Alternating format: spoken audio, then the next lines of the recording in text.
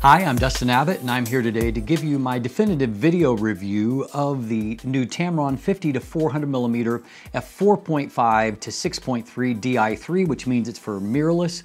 It has VC, vibration compensation, their image stabilization system, and it has a VXD focus motor, which we'll talk more about in just a moment.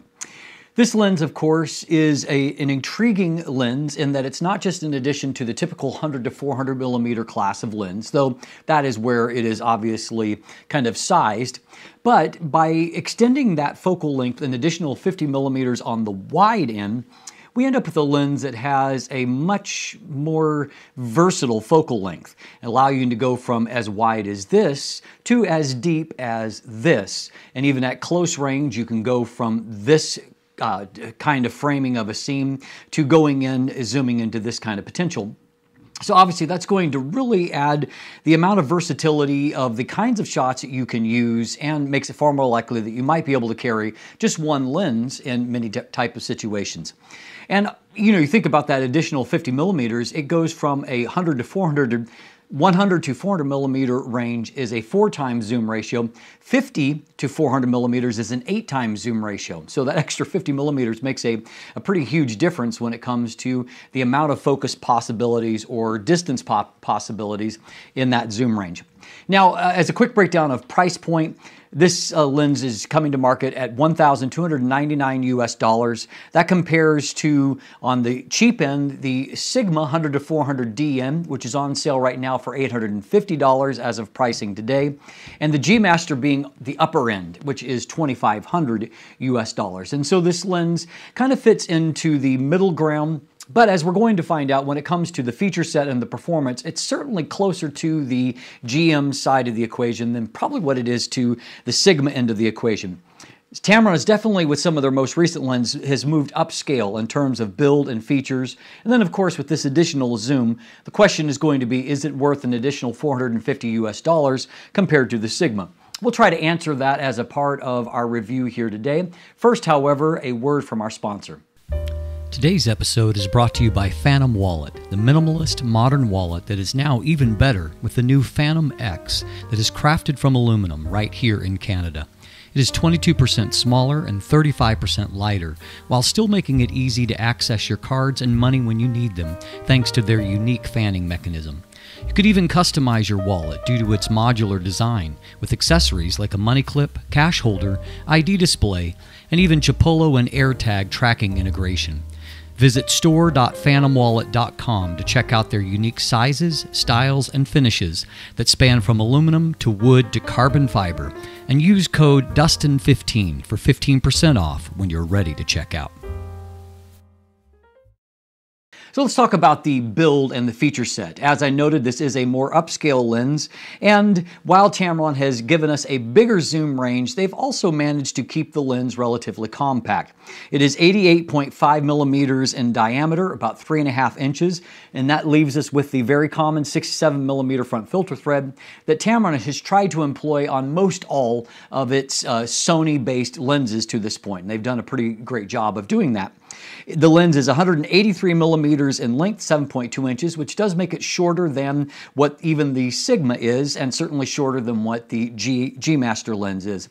The overall weight is 1,135 grams, or 40.7 ounces, which is only 20 grams heavier than what the Sigma is, despite having that additional 50 millimeters of zoom range. So I think that they've done an effective job of keeping the lens compact, as you can see here, particularly when you consider that a lens like, the Sony 200 to 600 millimeter is massive by comparison. And so kudos to Tamron for controlling the overall size there. It also has a much more rich feature set than what most of Tamron's earlier lenses on the platform did. That includes having a focus hold button that can be programmed to various functionality. We have a switch that controls various VC options, and then we have a third custom switch that is tied into the weather-sealed USB-C port there on the side. By connecting that to a camera, you can access Tamron's free lens utility software, and you can change and tweak a variety of different behaviors and And in those custom switches, you can program a variety of different functions to the 1, 2, and 3 positions. And so obviously that gives you some added versatility. I also note that that USB-C port makes it very easy to apply firmware updates directly, which means that you can help to future-proof your lens for the future. So that is a great move that Tamron has adopted in the last year that I commend them for. Speaking of that weather sealing, we actually have a total of 9 different seal points throughout the lens. We have a fluorine coating on the front element that helps it to have a robust, professional grade type degree of weather sealing and outer performance. The lens is a great looking lens, and for some of you that are turned off by telephoto lenses being white, this may be a lens that's intriguing to you for the simple reason that it is black and has a finish that is going to match other lenses there. Now, something that is going to be a little bit controversial is the fact that while the lens is designed to be used with a tripod collar and tripod foot, one is not included. Tamron elected to go with that as an optional accessory. It's going to cost you about $130 US to purchase it. I will note that it is the identical tripod collar that was used for their 100 to 400 millimeter lens on Canon EF and Nikon F mounts. And so if you happen to own or have owned that lens and you have that tripod collar, it will actually fit here. You might be able to save some money there. Now, on a negative note, which unfortunately is consistently true across the Sony platform, there's a couple of ways that Sony limits third-party lenses, to make them maybe on not quite a level playing field with first-party Sony lenses. One of those is that to this point, only Sony lenses are compatible with teleconverters. And so that means if you're wanting to have the versatility of adding on a teleconverter, you're going to have to go to a Sony option because this lens, there's no teleconverter option that exists, and it's not really designed for use with teleconverters, and that at the 50 millimeter position, there actually isn't enough room physically for a teleconverter to even fit. So an unfortunate limitation there. Now, going back to positives for a moment, we do have some incredible versatility when it comes to the minimum focus distance, something that Tamron has really emphasized in adding to the overall versatility of the lens. You can focus at 50 millimeters as closely as only 25 centimeters. That's less than 10 inches, and that allows you to get an extremely high 1 to 2 times magnification ratio. That's 0.50 times. And there's a lot of lenses, lenses that I own or have owned that call themselves macro lenses that have only that degree of magnification. At 400 millimeters, you can focus as closely as 1.5 meters, so not nearly as close, but you still have a quite high 1 to 4 times magnification or a 0.25 times. It's very useful at both ends of the spectrum, and of course you can scale in between, I found that to be useful even in like the 200 millimeter range for these shots, for example, that I took of the Canon 16 millimeters. I did the product shots with this lens, and you could see how I could really compress out that background and make for very nice product type shots with it. It also, as noted, includes Tamron's vibration compensation, and I have found that in many situations it is very effective. For example, I got this shot of Loki at 1/13 of a second. It's perfectly stable. I could get that shot repeatedly without issue. I will note, however, that when it comes to video results, that Tamron says that the VC, it really helps to compensate between up to 100 millimeters for kind of senses and has an intelligent AI that helps with stabilization. Above that, however, I did note that it wasn't as effective, and you can see in some of these long distance video shots that there is a little bit of jumping around, and I noted kind of the same behavior in the viewfinder, that I never really saw a perfectly stabilized viewfinder in the way that I've seen with some Tamron lenses in the past. Overall, however, the list of built-in features here is robust. The lens handles very well. It zooms out very nicely. No issues there. Also, I'll note that the focus ring moves very smoothly as well. On the note of focus, this does have their VXD linear focus motor system. That is their premium best focus system that is available, and it is very fast, it is smooth, it is quiet in operation. It's a great focus system. I will note that one of the new features that comes with the custom button is that you can set it to a focus limiting position, and you can actually tweak what that focus limiting distance is going to be. And so that's another way where you can help to improve focus speed if you are so inclined.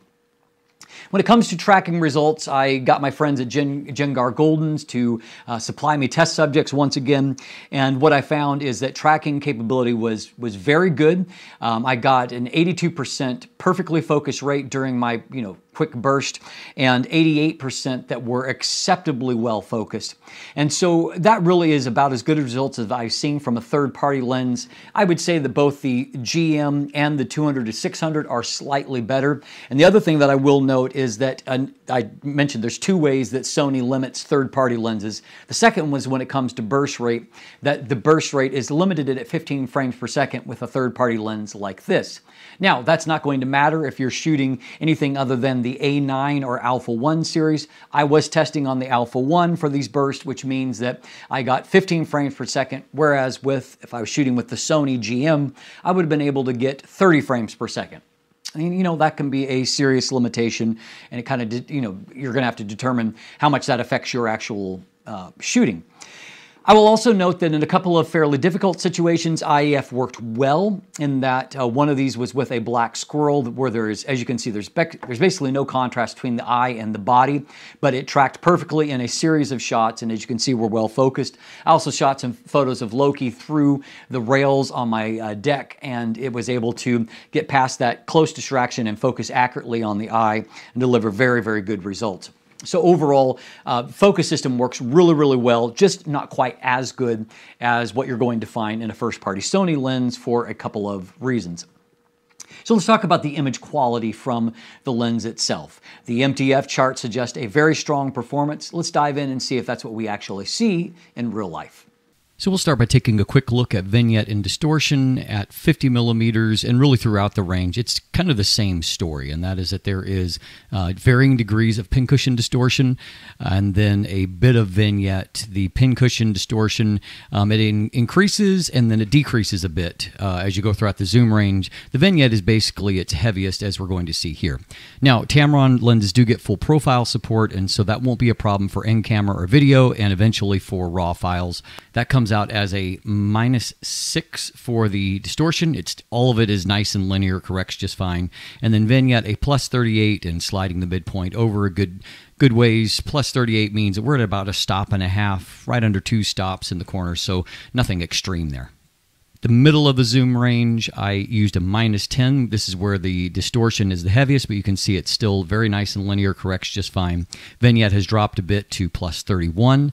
And then at 400 millimeters, a little bit less distortion. Again, still very linear, a -9 to correct, and then a +27 for the vignette. So nothing significant there, no major issues to report.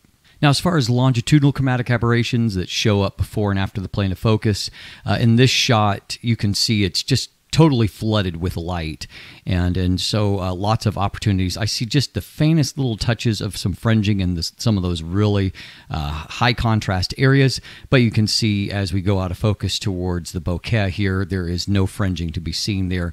Nicely controlled, obviously. A secondary image here with transition areas going towards defocus, and this is a less extreme lighting situation, so as a byproduct, I don't see anything that I'm concerned about at all. So we've got longitudinal chromatic aberrations well controlled. Another shot kind of with heavy light here moving through these flowers here, and as you can see, nothing to be concerned about in any of the contrast or defocus areas. So I consider longitudinal chromatic aberrations to be well resolved. Now, lateral chromatic aberrations show up along the edge of the frame in situations like these high contrast branches, but we can see once again that there is nothing to look to here. All nice and clean, no issue there at all. So our MTF charts suggest a very strong performance, both at the wide and the telephoto ends. We'll take a look to see if that's true in my chart test, again done on a Sony Alpha 1, so 50 megapixels, and I'm showing you this at 200% magnification. You can see from the test chart here that at 50 millimeters we have fantastic sharpness in the center of the frame. As we move towards the mid frame, it similarly looks just fantastic. And if I scroll down here towards the corner, it also looks really, really fantastic. This is an extremely sharp, very even optical performance at 50 millimeters. Really one of the best that I've seen. Stopping on down even as far as f8 produces some improvement, but it's really quite minimal. I think more than anything, I see a little bit more contrast. Everything looks a little bit brighter, and you can see, really more in the areas of contrast. There's a little bit more kind of sparkle to the eye, so to speak. But a lot of the resolution was already there on tap to begin with, and even going down into the corner, you can see an improvement, but again, it's more contrast, less resolution. 50 millimeters is fantastic. Now, because this is a variable aperture zoom, the minimum aperture is going to change as every time that you see a change to the maximum aperture. So wide open is at f/22, and so we'll just dive in here. And as per usual, diffraction is robbing us of a lot of that acuity, ability to render those fine details. And so again, I like to use f11 as a practical limit, f16 if I'm really, really desperate, but I would say avoid f22 or smaller apertures as you go across the zoom range. The next marked area on the zoom ring is 70 millimeters. Maximum aperture has closed to f5, and so in that 20 millimeters of focal length, you have lost a third of a stop of light. We can see that the lens remains really, really excellent wide open, with only minimal improvement to be found when stopping down. That's true in the mid frame, and that's true right down into the corner. Very strong performance still at 71 millimeters.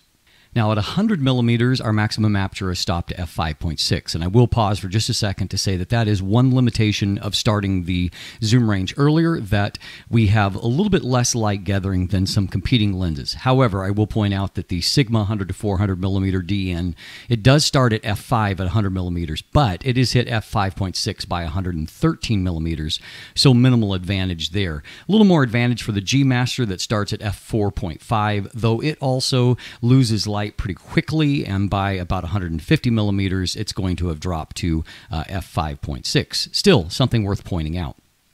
Now, as far as our performance, it continues to be excellent. You can see really strong resolution in the center of the frame, a mild improvement when stopping down to f8. Mid-frame also looks excellent. Down into the corners still looking very excellent, with only minimal gain to be had when stopping down to f8. If we take a look at a real-world wide-open shot at 100 millimeters, you can see that we're getting really, really great detail as Loki takes a bath here, but all of the fur is really finely rendered, really great contrast, a strong performance for sure. So at 135 millimeters, which is the next marked spot, maximum aperture has now closed, or has remained the same, I should say, at f5.6. And so we can see again that stopping down to f8 produces just a little bit more improvement, which shows that there's just a little bit more gain to be had. But overall, our performance still looks very, very strong. Maybe a little weaker here in the corner. You can see more of an improvement when stopping down to f8 in the corner performance. Now, it's interesting if we take a look at the comparison at 200 millimeters to the Sony 200 to 600 millimeter, which I consider to be a really fantastic lens, one that I personally have purchased. We can see here, however, that there is really little difference to be seen between the two lenses. You can see in the mid frame that they look about similar, and down into the corner, the ratio of the shot was just a little bit different from between the times I did the two tests. You can see that there is a little bit of an edge for the Sony in this corner. However, I did note that if I looked in the upper corner here, that I felt like the Tamron actually looked like the better of the two. And so it really kind of depends on where you're looking, pretty much an equal performance. At 300 millimeters, maximum aperture is f6.3, which obviously it's going to remain throughout the zoom range. We see pretty similar to what we saw at around 135 millimeters, with a good center performance that improves a little bit when stopped down, a good mid-frame performance also that improves just a little bit, and a corner performance that isn't quite as strong as what it was on the wide end, but is still quite good. I'll also point out that for many telephoto shots, absolute corner performance is really going to be only rarely important. A lot of times you are shooting more towards the middle 2/3 of the frame. And you can see here, even in fast-moving action, that I've got a really crisp result on this running golden retriever, properly focused, great detail, no problems there. At 400 millimeters, we see really kind of the same story we've been seeing, a performance that lags a little bit behind what we saw between 50 and 100 millimeters, but still very, very strong, with mild improvements when stopping on down to f8. I think a tiny bit less contrast I see here, but again, a quite even performance even towards the edge of the frame, where you can see particularly at f8, it still has nice detail being rendered there at a 200% magnification on a 50 megapixel body. For perspective, we'll take a look at a few wide open 400 millimeter shots at 100% magnification. As you can see here, really good contrast, really beautiful detail throughout the veins of the leaf there. In this shot of Loki shooting through the bars, you can see very nice detail and rendering of all of the fur there. Taking a look at the moon, and you can see as we crop in here, look at the fantastic detail on the craters that are shown there. That's a really crisp looking result. And then at 400 millimeters of this black squirrel, even with me having to raise shadows a bit, this is a really tough subject right here against a bright background. But you can see that focus nailed, as we've already discussed, but also you can see that there's nice detail and precision in the shot. And while it's a simple subject from an artistic perspective, I really love this shot. And this is right out of camera. It shows, number one, I mean, really great detail in all of the patina and textures of the rusted area, and then also of the various wood surfaces on the side of the barn. I also really love the color and the contrast of the image. Just a great looking image that really appeals to me artistically. Of course, what's great about a lens like this is you can start off at 50 millimeters and, get great detail all throughout the frame here. But then you can also take that same shot and you can zoom in. Now, when you're shooting over this kind of distance over various pockets, you get a little bit of an atmospheric effect that kind of takes the textures and almost gives them a painterly type effect. But you can see that it is resolving all the way out there over all of the loops of the road. But I mean, what a difference in the framing going from that to that, standing in the exact same spot. Now, in this case, I'm not looking to work the extremes necessarily, but as a landscape proposition, I could frame this image like this, a pretty conventional, wider angle shot. I could also zoom into some of those details with the mist coming off the river and just really frame a scene in multiple ways, all of which I thought were appealing. And this is a little over 200 millimeters here, but obviously a very valuable focal length. Now, a quick word on that maximum magnification. This is the same bill that we have been looking at for our test chart. You can see that at that 1 to 2 times magnification up close with 50 millimeters, you can get a very high degree of magnification and very good detail, though you're not getting a perfectly flat plane of focus, obviously. Go back a little bit with the 400 millimeter end and you go to half the magnification. So this is a 1 to 4 or 0.25 times magnification, but with a flatter plane of focus and also a good performance. Now, that makes for a very useful type lens. I mean, obviously for doing macro light type work, I mean, that's a really great looking image up close there. This dandelion clocks you can see are all really nicely rendered at a high magnification level. And then here with this shot of these little tiny flowers at the 50 millimeter end, I was able to get in really close, and obviously that's a lot of magnification and nice detail there, wide open. And then I could also step back and frame at the 400 millimeter zone, so I don't get quite the degree of magnification, but I can really compress the background. And obviously, if you're working with an insect or something, it gives you a lot of working distance while still having a very useful amount of magnification. That's going to really add to the versatility of the lens.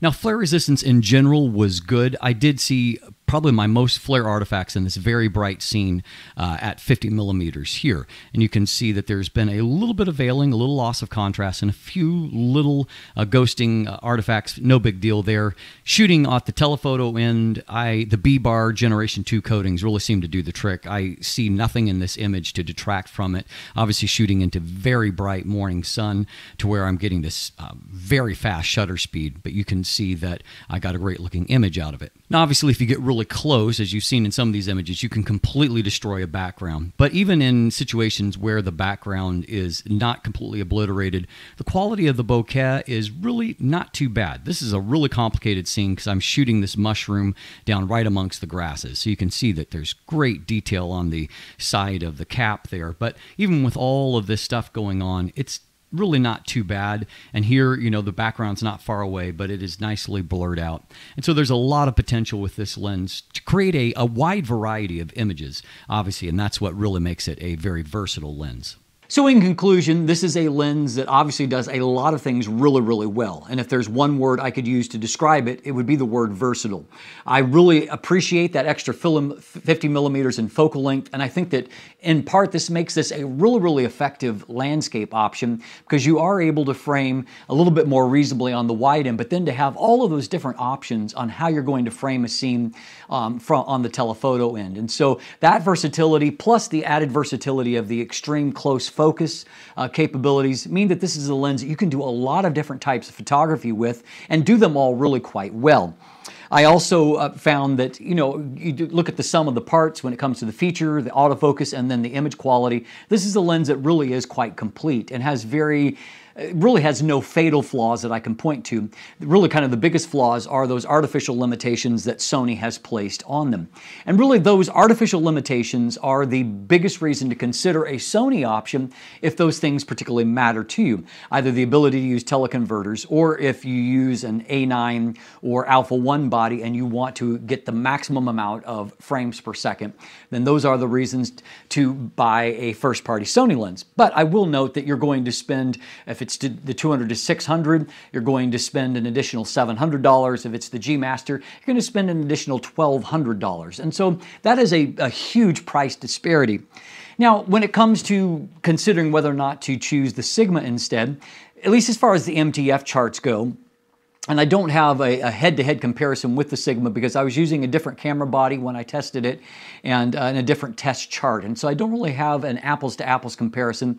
But at least looking at the MTFs, the Tamron is a little bit sharper. And also I will say that the autofocus here is superior to what I found on the Sigma lens in speed and accuracy for tracking. And so it does have some advantages relative to the Sigma. It is a better built lens, a little bit more feature-rich lens than what the Sigma is. But of course, it is a fair bit more expensive, about $450. And you're going to have to choose for yourself whether or not, you know, the additional versatility and performance of this lens is worth that, because the Sigma is already quite a decent lens. At the end of the day, however, this is a great addition to the Sony catalog and also to the Tamron catalog as well. It shows, you know, Tamron's kind of next level development. In many ways, we see the G2 improvements on Sony all brought into this lens, which makes it a superior lens, though I think we've also seen a price point that's maybe a little bit higher than what it might have been if it had come prior to, you know, kind of the more upscale move that Tamron has made on Sony. A very welcome lens, and you can determine for yourself whether it's one that should be in your own kit. If you want more information, check out the description down below where you can find my text review. You can also find access to my image gallery. There's also buying links if you'd like to purchase one for yourself. And of course, beyond that, links to follow myself or Craig on social media. Linkage there to become a patron or to purchase channel merchandise. And if you haven't already, please click that subscribe button right here on YouTube. Thanks for watching. Have a great day, and let the light in.